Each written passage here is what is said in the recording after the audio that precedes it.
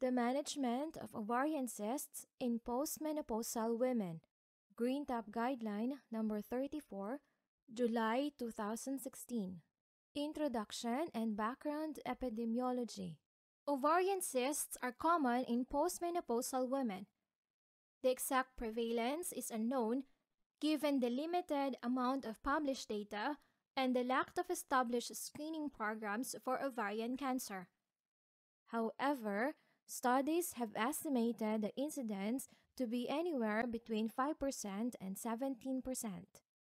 The greater use of ultrasound in gynecological practice and the widespread generalized use of other imaging techniques such as computed tomography, CT, and magnetic resonance imaging or MRI mean that an increasing proportion of the cysts will be found incidentally. However, cystic lesions in the postmenopausal ovary should only be reported as ovarian cysts and considered significant if they are 1 cm or more in size. Cystic lesions smaller than 1 cm are clinically inconsequential, and it is at the discretion of the reporting clinician whether or not to describe them in the imaging report, as they do not need follow-up. The vast majority of these identified cysts are benign. Therefore, the underlying management rationale is to distinguish between those cysts that are benign and those that are potentially malignant. Diagnosis and significance of ovarian cysts in postmenopausal women. How are ovarian cysts diagnosed in postmenopausal women, and what initial investigations should be performed? Clinicians should be aware of the different presentations and significance of ovarian cysts in postmenopausal women. In postmenopausal women presenting with acute abdominal pain, the diagnosis of an ovarian cyst accident should be considered, for example, torsion, rupture, and hemorrhage. It is recommended that ovarian cysts in postmenopausal women should be initially assessed by measuring serum cancer antigen 125 or CA125 level and transvaginal ultrasound scan. Ovarian cysts in postmenopausal women could present in one of 3 ways. Some women present with acute pain, for example, torsion or rupture of a cyst, requiring immediate evaluation. Other women have their ovarian cysts identified during gynecological investigations, for example, for postmenopausal bleeding. Finally, some ovarian cysts are found incidentally in postmenopausal women undergoing investigations by other specialties for non-gynecological conditions, for example, cross-sectional imaging for general surgical or medical indications. In order to triage women and guide further management, an estimate needs to be made as to the risk that the ovarian cyst is malignant. At present, the recommended tests are serum CA125 measurement and pelvic ultrasound.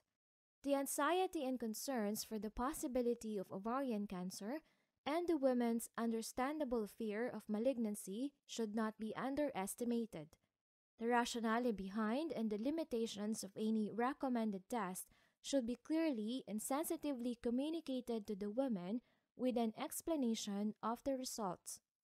Where the initial imaging modality was a CT scan, unless this clearly indicated ovarian malignancy and widespread intra-abdominal disease, an ultrasound scan should be obtained in order to calculate the risk of malignancy index or RMI.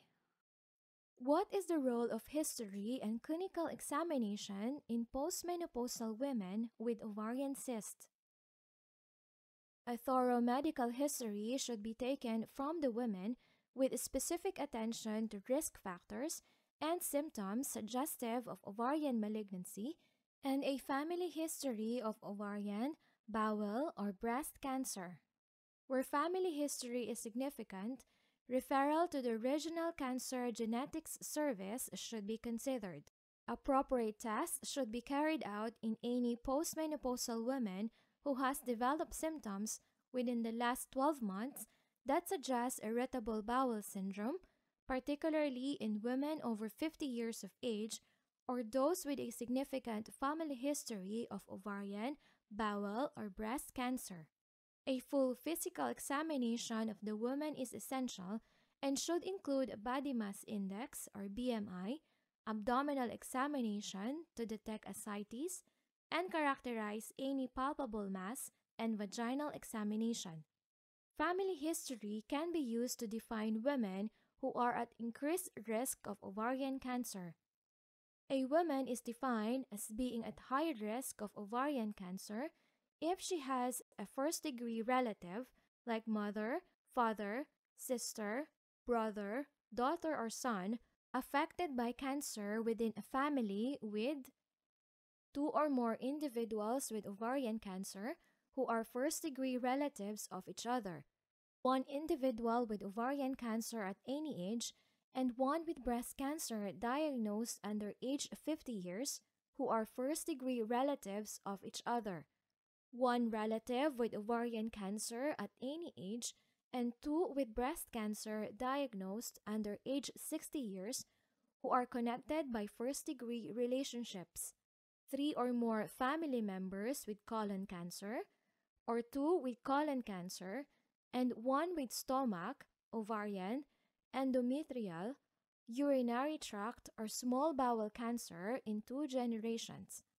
One of these cancers must be diagnosed under age 50 years, and affected relatives should be first-degree relatives of each other. One individual with both breast and ovarian cancer. A woman is also considered at increased risk of ovarian cancer if she is a known carrier of relevant cancer gene mutations, for example, BRCA1, BRCA2, and mismatch repair genes. She is an untested first-degree relative of an individual with a relevant cancer gene mutation, or she is an untested second-degree relative through an unaffected man of an individual with a relevant cancer gene mutation. Where family history is significant, referring the woman to the Regional Cancer Genetics Service should be considered.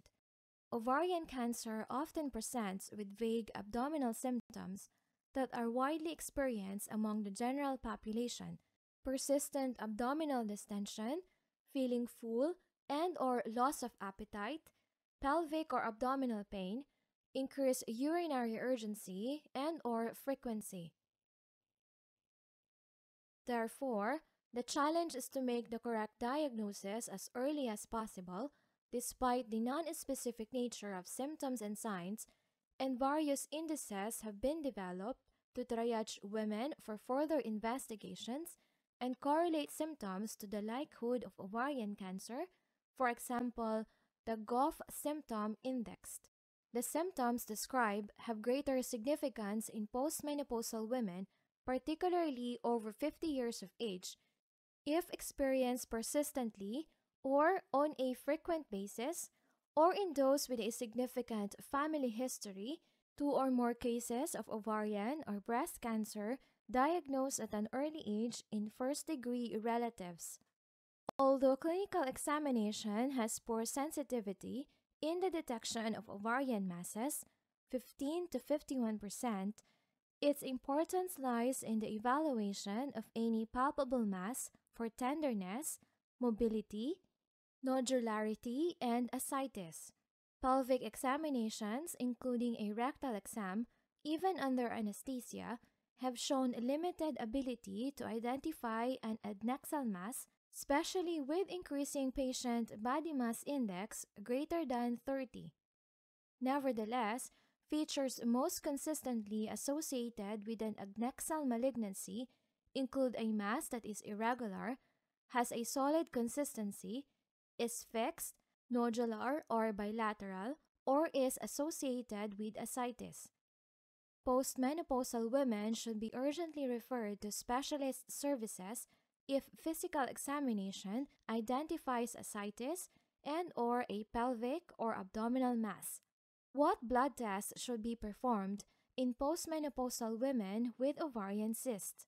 CA125.